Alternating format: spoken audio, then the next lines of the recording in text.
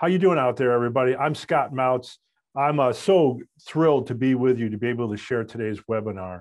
The topic is Leading from the Middle, a playbook for managers to influence up, down, and across the organization. Just a little bit about me, very, very quickly. I'm Scott Mautz. I'm an author, trainer, and speaker. I'm also blessed enough to have been a former senior executive at Procter & Gamble, where I was lucky enough to run some of the company's very largest multi-billion-dollar businesses. I also am I'm in the executive education department at Indiana University's Kelley School of Business. I'm faculty there. And maybe most importantly for this webinar is for you to understand that I've been studying middle managers for over 2 decades and have learned a ton about what makes for the best middle managers and the ones that aren't so great and what the unique challenges are that they face. All of that has led into a book that comes out May 18th and has already seen a lot of accolades. It's already hit #1 on Amazon as a best-selling new release in management science. I'm very proud of that. But I think it speaks more to the unmet need that we have with middle managers. Most books talk about, CEOs at the top level, or they talk about, getting off to a fast start in your company, and that big middle is left out. And this book is kind of a love letter to those people.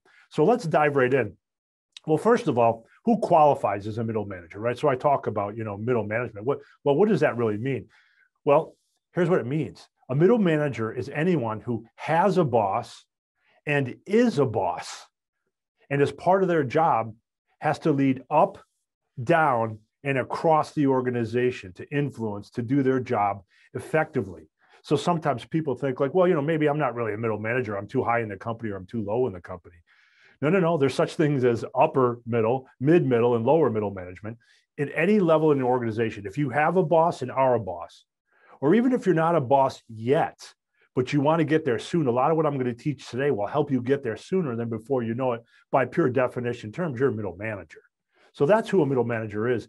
And why are they so important? Why have I chosen to write this love letter to them and to focus on them? Well, to figure that out, here's just a couple of numbers to kind of set the stage for you. Let's focus on the number 25% first.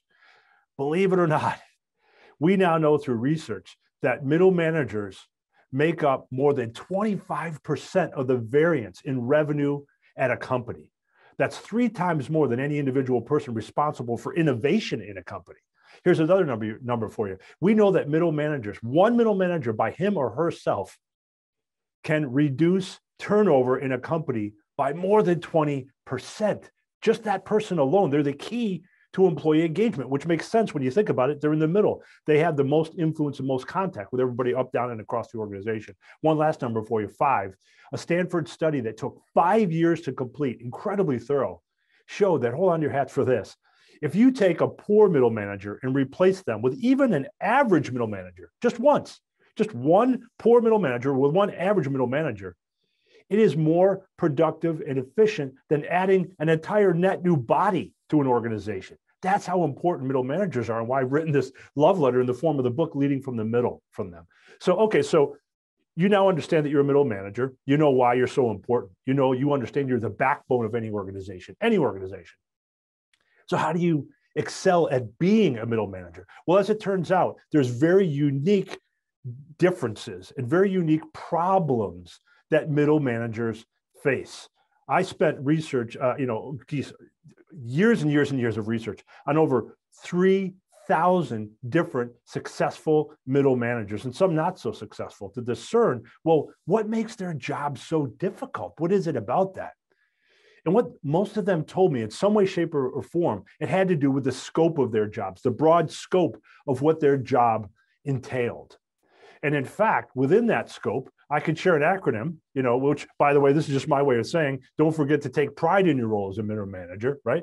Because of all of that we talked about. But when you think about the scope of middle managers, there's also an acronym that I could share with you to help categorize for you exactly why middle managers have it so difficult, what's so tough about their job. It's the broad scope of their work, but also the acronym SCOPE, because there within lies 5 unique challenges of the middle manager. Let's walk through each one. They form the acronym SCOPE, and this explains why it's so difficult for middle managers to handle what I call the messy middle. The first unique challenge is a self-identity problem. And we'll come back to talk each one of these. The next is a problem of conflict that middle managers face. The next is a problem of omnipotence, which begs explanation. Issues of physical basis and issues of emotional basis, SCOPE, the 5 categories of problems that uniquely middle managers face. Let's talk about each one now. Let's start with self-identity. And this is really, really interesting. You see, when you're a middle manager, you have to wear many, many hats. That's the nature of the job. You have many different roles within an organization. And most middle managers mistakenly believe that the reason why the job is so exhausting is because of the amount of work all these hats that they have to wear creates. And while that's true, that adds to the exhaustion.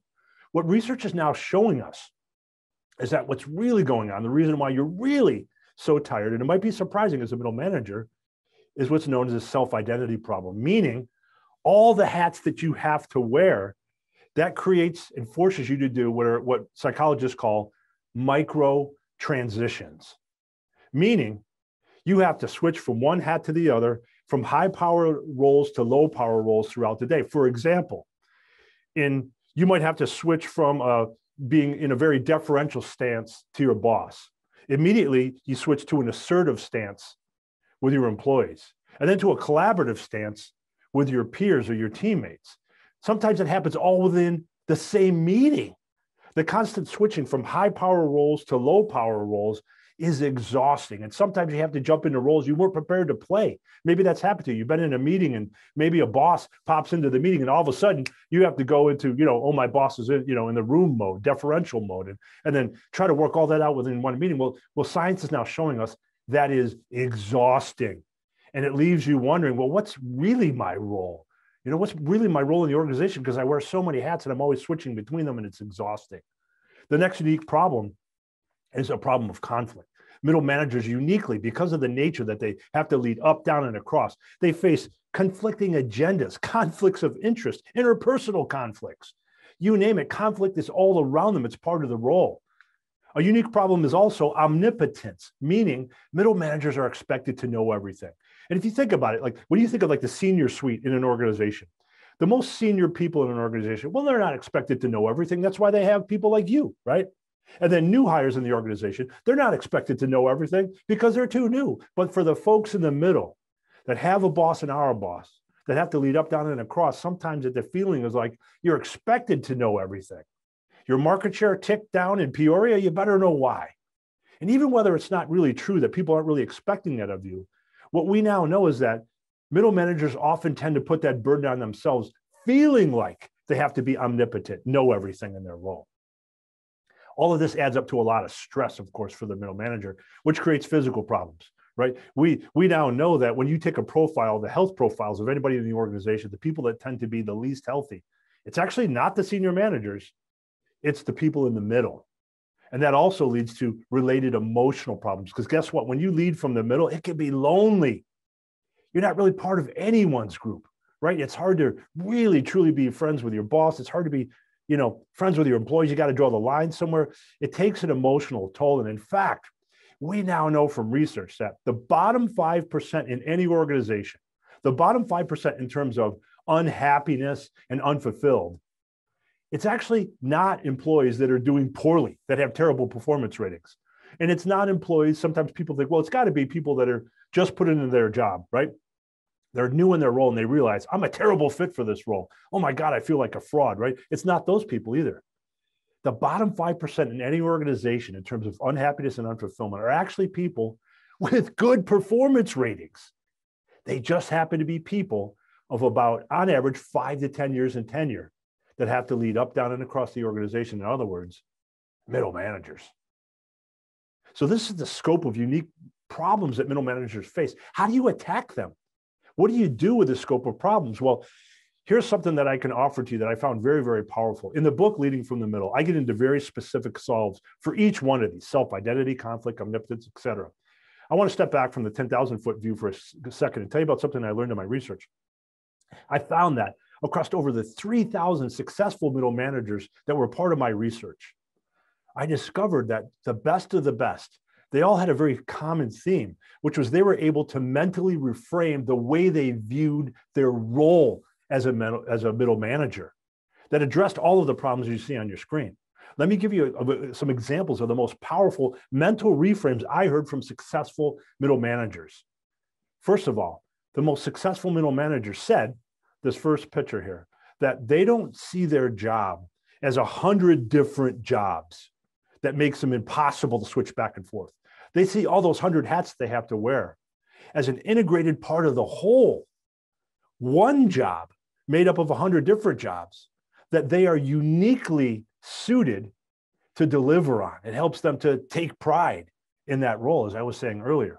Here's another powerful mental reframe that I heard from a really actually outstanding successful middle manager in Minnesota. And I heard it and I wrote it down, and it encapsulates what I heard from the spirit of what I heard from a lot of other successful middle managers. Get ready for this one. We're talking about this picture here. One middle manager said, well, I think of my job as this. My job is to think like an engineer, feel like an artist. And I heard that and I thought, wow, that is exactly how the best middle managers think about their roles. They have to think like an engineer. They have to think process-wise, with discipline, systematically, get things done, have a plan. At the same time, they have to feel like an artist with empathy, because people are surrounding them everywhere. People come to middle managers all the time to solve their problems, to get help. Think like an engineer, feel like an artist. Here's another brilliant reframe I heard from several middle managers. It was, not every one of them said this exactly the same way, but here was the spirit of it, which is the middle manager's job is to be the keeper of the long-term flame and the short-term flame on the business. Their job is to focus and work on the business and in the business. This duality is a treat. It's a privilege that only middle managers can engage in. And one last mental reframe that I heard from more than one middle manager was that they view their job as a lighthouse, a beacon. They're to shine the light to draw everyone towards opportunities in the organization and signal threats to everyone in the organization as well. So very powerful reframes to think of as a middle manager. What I want to dig into now are some best practices. So we've identified you're a middle manager. You know why you're the backbone of the organization and why you're so important. You understand the nature of the problems through the acronym SCOPE. We just talked about some mental reframes in general that you can use to think about your job differently for inspiration. Let's talk about a few best practices of the very best successful middle managers that I encountered in my research and through my over 2 decades of research and experience in this field. And then I'll go into kind of one best piece of advice for managing up, down, and across the organization. A couple of best practice tips for middle managers. The first one is to practice the 50-50 rule. Here's what it says. Now, as middle managers, of course, you're overwhelmed. There's a lot going on. We know that. Coming from every angle, you always have to reprioritize and figure out what's going on. And sometimes it can get overwhelming.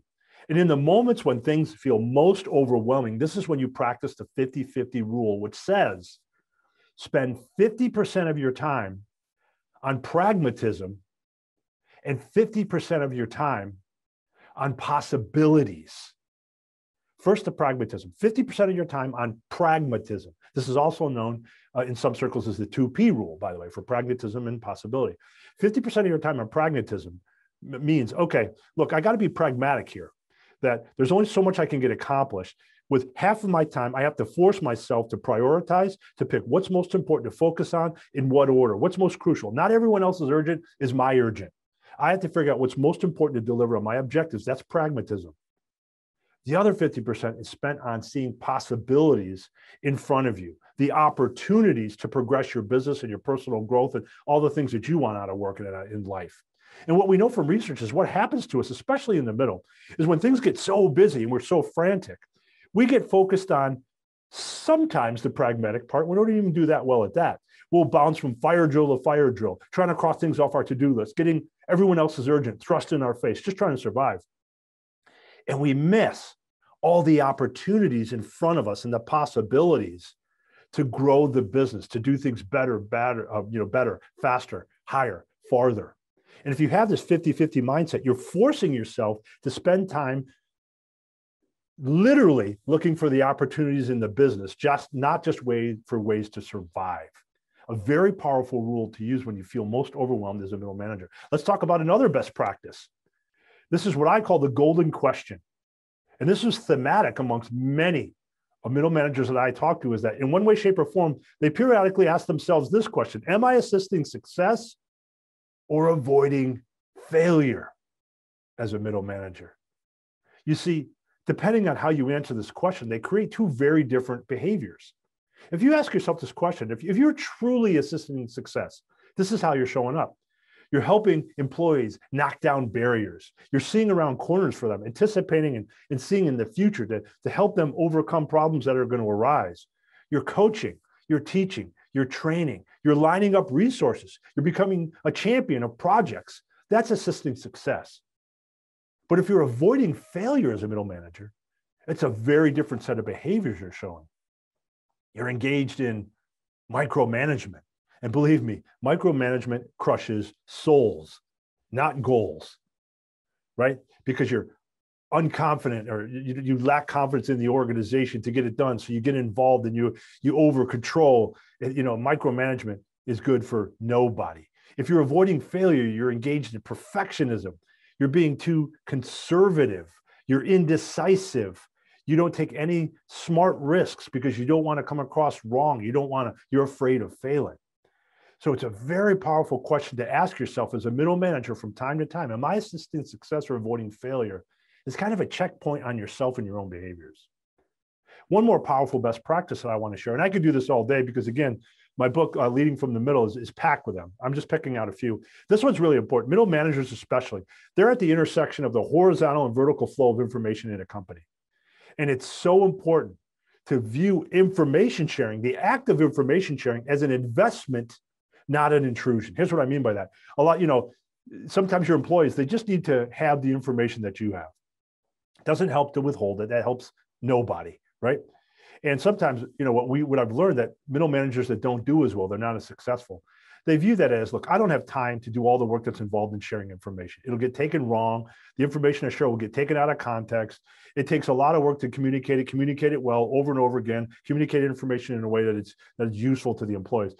But the best successful middle managers view that time as critical, as an investment, because you're at that centerpiece of the vertical and horizontal flow of information. It is up to you to be the hub, to invest the time it takes to distribute information properly with context, through well-written emails, through town hall meetings, through communications over and over again, where it's a big part of your job.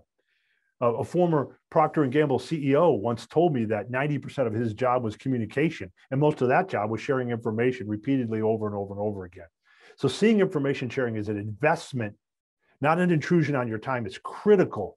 That's what some of the best middle managers do. So there's a couple of best practices. Now what I want to do is I want to give you kind of a power tip for managing up, down, and across, right? When I say managing up in the organization, what I mean here is, as a middle manager, you have to be effective at leading your boss, and maybe even your boss's boss, influencing up the food chain with them. Critical part of being a middle manager, right? And it's very difficult for many of us. And I go in depth in this in the book, Leading from the Middle, but I want to give you one power tip, one power piece of advice for leading up, which is if you want to lead your boss effectively, you have to understand the asks. You have to be clear on what your boss is asking from you. What are they expecting from you? Getting crystal clear on expectations. Check this out. We're now up to we've been studying almost 300 pairs of bosses and subordinates in 300 different relationships. And in almost 80%, actually, to be fair, it's 81% of those boss-subordinate relationships, we've seen material breaches in basic understanding of expectations, of what the boss was expecting from the employee, and quite often the other way around too. We know Gallup has added their own set of data to this. They've shown that 50% of employees really have no idea at all of what's expected of them at work. So don't assume that your employees are as clear on expectations as you think they are. I guarantee you the odds are they probably aren't.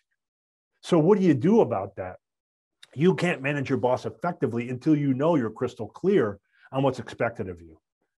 So what you can do as an employee or as a boss and start this process with your employee, you can employ the good to great grid. It's based on a very powerful insight, which says that people often don't do their best work. They don't do their great work because they simply don't know what great looks like. Here's how this tool works. It's very, very powerful. This is a sample good to great grid, right? Let's say in your company, I put a couple of metrics that might be important in your company on the left side of the grid: leadership, risk-taking, priority setting. Here's how it works. If you're the employee, sit down with your boss. If you're the boss, sit down with your employee. And both of you together literally put down, like write down in words on this grid, what the definition is of good for each metric and what the definition is for great for each metric. Let me give you an example. So priority setting. This is a real example from a team that I used to work with. We sat down and decided good priority setting was trash compactor management. Trash compactor, it's a machine that takes trash and it squishes it down into small cubes, right? Which is good. And if you thought of your work like that, that would be pretty good. A lot of people can't say no. They can't squish their workload down to make it smaller. They're not even good at that. So just the ability to prioritize and eliminate some things to a smaller workload, well, that's good. But we decided great priority setting was accordion management. Accordion is a musical instrument, of course, that you play like this, right? You go in and out. What if you thought about workload like that? That it was flexible and fluid, that you were continually reprioritizing your work, squishing down what you did, and then adding work as you needed to, valuable, high value work. You're constantly expanding and contracting the workload. You add high value, you subtract low value. You flow to surges. The workload is, always in a flow like this. You're not always cranking it out, adding work on because you'll burn everybody out. You take time to rest, recuperate, right? To harvest the seeds that you've planted, not to always be in planting seed mode, and vice versa. Then time to plant seeds and not always be in harvest mode, in and out. Now, whether or not you agree with that definition, it's not important. In fact, I kind of hope you don't agree with that definition, because the real power here is to use the grid with your boss or with your employee to go through metric by metric and spell out the difference in the definitions. It forces you to be clear on the difference between good and great. Research shows us that when we set expectations with our employees, in over 85% of the cases, the language we use is too general. It's open to interpretation, and oftentimes, therefore, the employee walks away not really knowing what the expectations are or how to over-deliver on those expectations and deliver great. And when you force yourself to define good and great, it changes that. It changes everything on the expectations front. Oh, by the way, here's another bonus of it. It helps you create individual learning and growth plans for each employee. For example, let's say we did the exercise where, you were my employee, right? And we defined what good leadership was and what great leadership was. You might say, I get it, boss. Now I know what you mean by great leadership. I know that's what you're expecting to get to greatness. Now that I understand that, I see I'm going to need some training. Part of what you think is great is that you have to, and I'm making this up, you have to be a great public speaker. Okay, well, I need coaching on public speaking and so on. Boom, just like that, you have individualized learning and growth plans. Very powerful tip for leading up in the organization. Now, when you lead from the middle, you have to lead up. You also have to lead down in the organization. And what I mean by that is you have to coach, train, teach, direct your direct employees, people who report to you formally in an organizational structure. And again, even if you don't have employees reporting to you yet, everything I'm talking about in this webinar is going to help prepare you for the day that you do and that you will, so that you'll be the best middle manager that you can be. So here's a power tip for leading down in the organization to your employees. And I want to focus on feedback, because this is really, I chose this one out of all the tips I have in leading from the middle of the book, because it's by popular request. The most common question that I get from middle managers that want to be successful and continue to accelerate is, how do I give really good feedback? So I want to share with you some very powerful things. What coaching science has shown us over and over again. There are 6 things that are the most important fundamentals of feedback. I could cover more. I'm just going to cover 6 very quickly for you.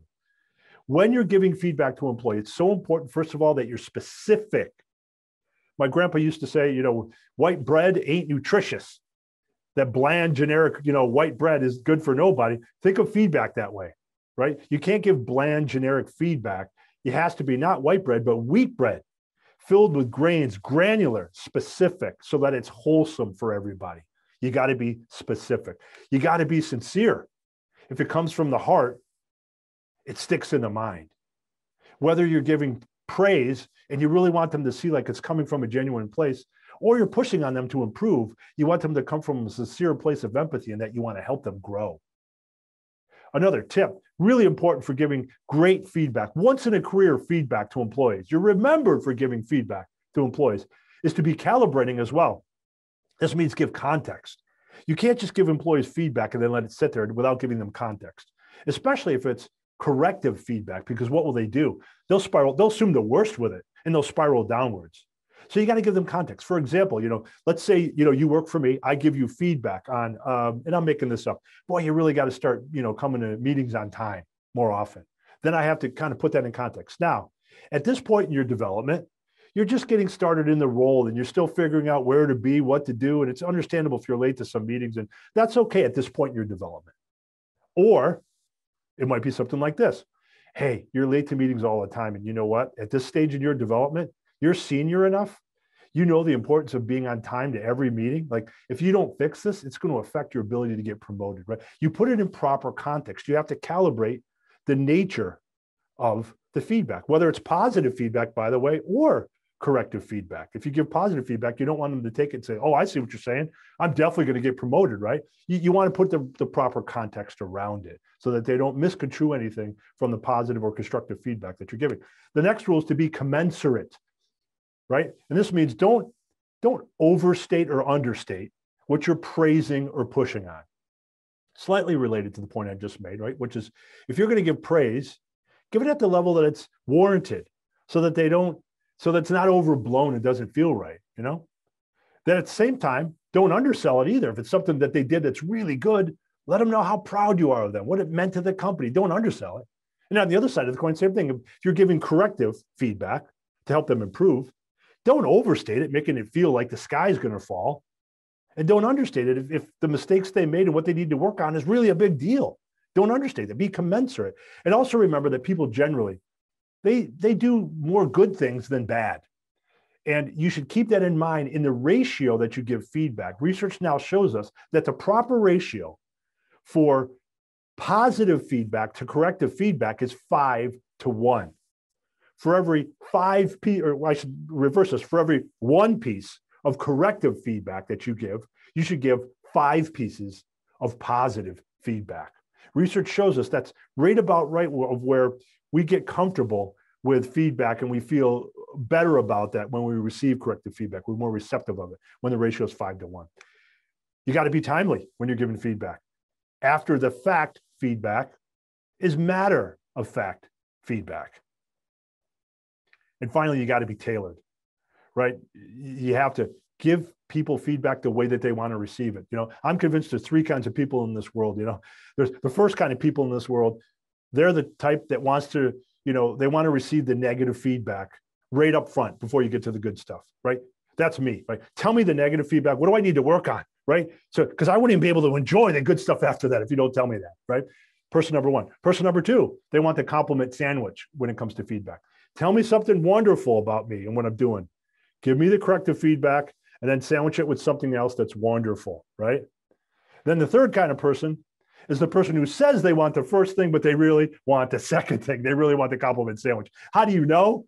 You ask. You find out how people like to receive feedback. Those are the half dozen key points to giving feedback. Now, I can't leave this topic without at least giving you a quick run through of the most common other feedback mistakes. So in other words, besides not doing this, besides the mistake of not doing these things, what are the other most common feedback mistakes that we make? I'm going to bunch these together and move through these quickly.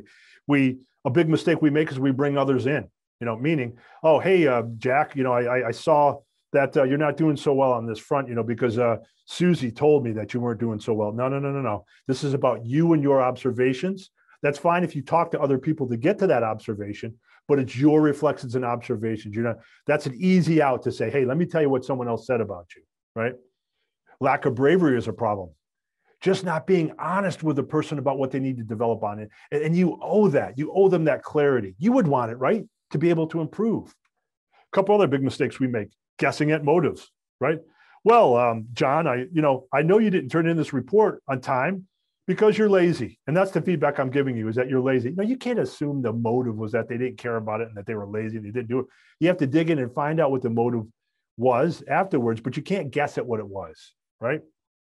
Backtracking is another mistake. I used to do this all the time as an early manager, right? Where you're going through, feedback, and you give them, okay, hey, listen, this is the thing I need you to work on. And maybe it's an uncomfortable discussion, right? No one loves to give, corrective negative feedback, right? So then what would I do? Towards the end of it, I'd want the feedback session to end positive and warm and fuzzy. So I'd start to backtrack. But, I know we talked about you need to work on this thing, but you're doing a great job overall. I really appreciate you having here. Don't worry about that thing we talked about. I know you'll get there, right? And then you end up confusing the employee. And they're like, wait a minute, so I need to work on that thing? I'm doing great or I'm not? Be careful not to backtrack. Stay firm if it's a corrective feedback session. You can't make it all about the individual versus the action, right? This is where you let things personal get in the way, and the person just aggravates you, and your feedback is about that person's personality, not about the action or the behavior they need to change. A couple other common mistakes: sugarcoating, right? You got to just get right to the point, not being prepared for feedback. You ever been in a session with a boss who's kind of winging it? When they're giving you feedback, you can tell, like, that doesn't feel good at all, right? You feel like they don't care. They didn't have the time to put enough effort in to give you accurate, well thought through feedback. It leaves a terrible impression. And then the last couple is, right, you never want to have the wrong setting, especially if you're going to give corrective feedback. You want to do that in private. And you don't want to give praise in public if the person doesn't want to receive it that way. How do you find out? You ask, right? Never make feedback one way. It's always two ways, right? I used to, at least every other feedback session that I was working with an employee, I'd say, okay, now, by the way, don't forget, you have the right to give me feedback too, to improve or to tell me what I'm doing right. And then failing to document is the last mistake. No one likes to document, employees that aren't delivering. And if you ever get to that point where you have to usher the employee out of the organization, you really want to make sure you're documenting what you've talked about in your feedback sessions along the way. So that's a dip into managing down. Now I want to give you one power tip to close this out in the webinar for managing across. Now, what I mean by this is, as a middle manager, you don't always have influence and authority formally over people. You have to influence people over whom you have no formal authority all the time. They're called peers and teammates sometimes that don't report to you. So how do you influence them? Well, I want to share with something with you that I call the golden rule of influence. And I picked it up from something that I saw that author Dan Schwartz wrote, and I thought it was exactly spot on. And I've taken it and labeled it the golden rule of influence because I believe that's exactly what it is. And here's what it says. Let's do a little test. I want you to think right now of somebody in your life that had tremendous influence over you. And let's just focus on work for a minute, let's say, right? They had tremendous influence on you at work, but you didn't formally report to them at all. They had no formal authority over you. Why were they so influential to you at work? And let's expand it. Even in life, someone even in life that clearly has no formal authority over you, why were they so influential on you? Well, the odds are they did one of four things. They took the time to care, listen, give, or teach. Guarantee you one of those four things, maybe all of them or a mixture of some of them, is why that person in your life who has no formal authority over you was still so influential. So the golden rule, as I've labeled it, says, if you want to be just as influential, do the same thing. For peers and teammates, show that you care. Listen, give of your time, give of your knowledge, give of your expertise, and teach. And you will have tremendous influence across the organization. This has been about getting influence up, down, and across the organization. To wrap it up, here's what we covered. I want you to take pride in your role in the middle. Take pride. Mentally reframe in the ways that we talked about. We talked about some best practices. The 50-50 rule. How you should always ask yourself the golden question: am I assisting success or avoiding failure? How can I invest in information sharing? It's a priority.